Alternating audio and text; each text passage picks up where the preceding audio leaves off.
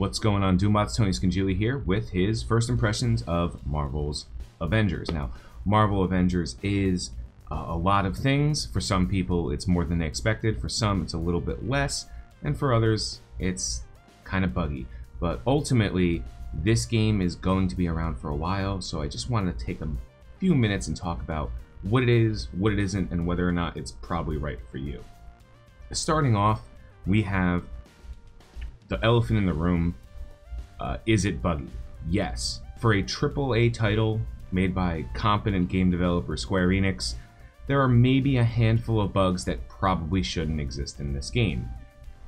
I don't believe these to be long-term bugs. I don't believe it overall completely destroys the ability to play the game, but it is a little jarring, so for anyone on the fence about whether or not they should get it now, we'll go into a little bit more detail about why that's not super relevant, and it's not important to get it the day it comes out, but I wouldn't say you have to wait too long before a majority of the problematic bugs in the game, like any audio issues or graphical issues or maybe some server type issues, get repaired. So while yes, there are bugs in the game right now, and it shouldn't be because this is a known developer, I don't believe that they're going to persist for too long. I don't think that by this time next month, a majority of the game-breaking bugs that exist both on PC and on console will continue to exist. I think they'll be patched out relatively quickly because there's a lot of money and teamwork behind this kind of thing, as opposed to some of the smaller games where some bugs just persist for a long time.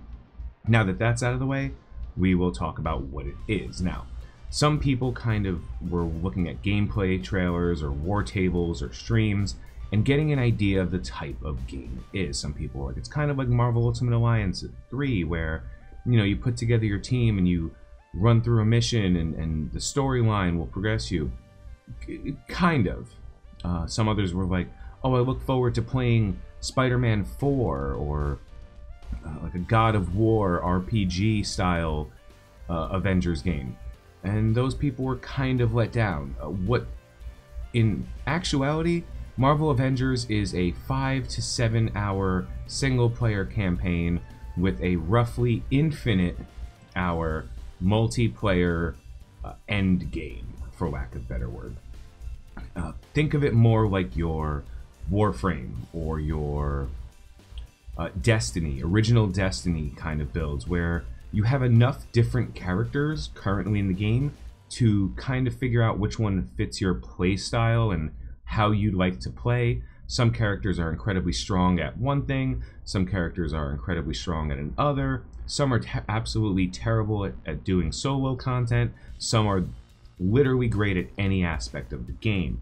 And we'll go into that in future videos to kind of talk about where the characters show up. But ultimately, this game is not God of War, it's not Ghost of Tsushima, it's not Spider-Man PS4. It's not a game where you will download, install, and get as much of an enriching single-player experience. It's a game designed to play online, multiplayer, with friends or without, in order to do what we call the looter-shooter effect. Now, a looter-shooter is a kind of game where, if you don't know, you run in, you kill a bunch of things, you pick up a bunch of loot, you repeat the process ad nauseum, because there's always better loot. And if you're done with one character and they have all of the best possible things they could possibly have on them, you move on to the next one. And in that, it's got that ARPG aspect of a game like maybe Diablo or Path of Exile, where you're never quite done with a character.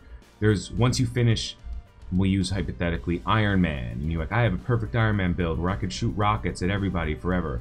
You're done with your build of Iron Man, but you wouldn't necessarily then move to another character and just never use him again. You might say, what if I tried a new build or an exciting thing? Or maybe I can build Iron Man in a way where he works better with a team, or maybe I can build him better so that he's one-shotting bosses, or as new dungeons and raids and that kind of stuff comes out in the game, there's going to be a lot of customization options for characters. So that's the kind of game it is. It is a multiplayer experience that you can get value out of single player for most of the content, if you're willing to just play through different characters and kind of figure it out. If you are the kind of player who's going to go into the game and say, I love Hulk, Hulk is the best, he's my favorite character, I want him strong, well, you'll be okay. You won't have a terrible time with it. But Hulk, you know, maybe one of those characters that doesn't excel at solo play, so you might not get the exact experience. You have to play the characters within the realm of the game, not the characters you necessarily wish they would. On the other side, it's what this game isn't. That's another really important thing to kind of take into account. This game is not complete. You know, this game is, you got to look at it like you look at games like Warframe or Destiny. We are now in the first week of this gameplay. You have 6 characters. Some people are completely maxed out on everything. All the characters are maxed out. They have all the best possible gear. They're only playing the game to farm better gear. Some people are kind of tired already of the game. This game is not supposed to be your main game at the point of launch. Like you can't necessarily say, I'm going to play this game and only this game forever. You could, but the content is very shallow. So if you're not the kind of player who enjoys the repetitive, grindy nature of games like this, you're not going to have the experience that you might want out of something like a normal 60 or 80-hour game like Spider-Man PS4, Ghost of Tsushima, something like that.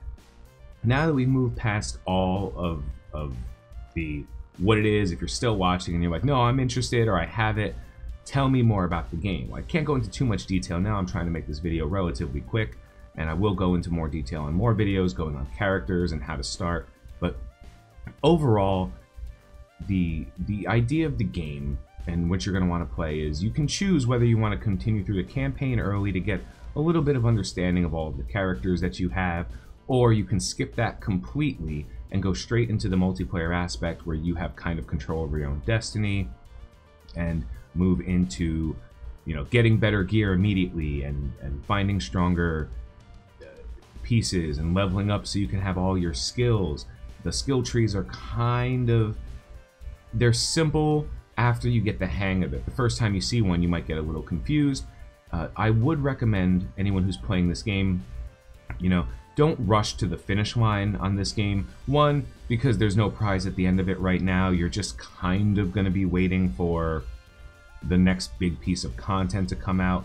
It is very loose. It's probably, if I had to guess, about 100 hours of gameplay, not even efficient gameplay, but just actual gameplay before you have all of your characters at about level 50, and you know, you have a handful of characters at max power, power being the relative piece of information. Now, in most games you have what's the level of the character. Think of something like World of Warcraft, where, you know, as you're leveling up World of Warcraft, you gain a level, it gives you a skill point, it makes you a little bit stronger, you might be able to do something you couldn't do before, which is inherently kind of true here, but this entire game is based more along the lines of Destiny's power line. Whatever your actual power is on your character, which is a accumulation of the gear that they have on them, that represents the kind of content they can do. Currently, the level cap is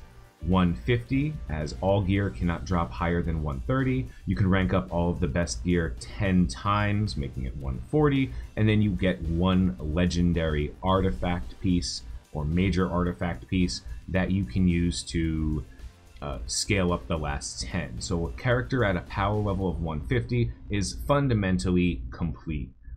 At that point, you can kind of decide if you want to maybe find some slightly better gear or whatnot. So the experience you want to take as you play through the game is probably more of a getting used to the play style of the character. Now, obviously, I'm going to do some builds and have some discussion about it, but ultimately, what I found, especially as I've played characters, both based on what some people have recommended and my general play of myself, I've noticed that my particular play style doesn't necessarily mesh with the way a specific character is played. Using, just as a perfect example, Captain America is one of the best melee damage dealers in the game.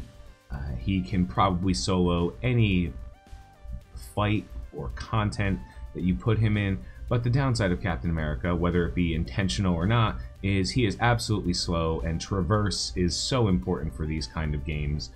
He's the slowest character. He has no necessarily like speed up way to run through a mission, So unless the mission is kind of small and short contained, it's going to take you way longer on Captain America than any other character to get to the objectives and complete them. And if you've ever played Warframe, you kind of get the understanding that, like, no, gotta go fast, go. So there are some characters inherently, like Thor and Iron Man, who are amazingly quick and will run through a mission and can completely, absolutely crush objectives and the final fight. Those are characters you might want to lean towards for solo content in hard difficulty stuff going forward. And then you have characters that are medium speed, your Kamala Khan and your Hulk, and a little bit of your Black Widow. And they are not necessarily the best for clearing, but they are one of the best members to have in addition to, like, on a multiplayer team, because you can, like, you don't have to worry about handling 100% of the responsibilities, and if it's a mission where you just have to reach points, the faster people will go ahead and knock that out for you. Cap just doesn't have that. At the same time, Cap is, like I said, one of the best melee characters in the game, so you have to see where the balances are and what you're trying to do before you decide that it's right or wrong to make those decisions. But that's pretty much it for the first impressions of this game. Please, if you're interested in seeing more, stay tuned. I'm going to be doing a couple of tips and tricks for starting, some like little cheats, I want to say, about how to make sure that you're getting the maximum value on your gear once you've understood how the character plays or how you like to play the character. And then we'll do individual character discussions as I personally get them up to max level, because right now I don't have as many as I'd like. I only have about 2 or 3 characters at 130 plus. I'd like to get them all before I start discussing what I think is a good or bad decision on them. But I am also, like I said, taking my time to try to understand the character a little more than just say, this is how you can run through solo missions. Characters are more than just one thing in this game. They are solo missions, they are quite a bit. So thank you guys so much for watching. I appreciate this. Hopefully you guys are interested in seeing the rest of this content, but comment below and let me know if you have the game and if you're interested in seeing what I have to say, or more importantly, if there's something you want to know, because I will go out of my way to find that out, because I really enjoy this game. And for those of you who are loyal to me and have been watching me for a long time, you know it's a rare case for me to find a game that I can dive into this deeply and not have that much negative, I guess, to say about it. There are negative things, but I don't think that the negatives overwhelm the positives. So look forward to some of the next videos, and I look forward to seeing you guys' feedback. So have a good night, have a great day. I've been Tony Scungili, and I'll catch you later.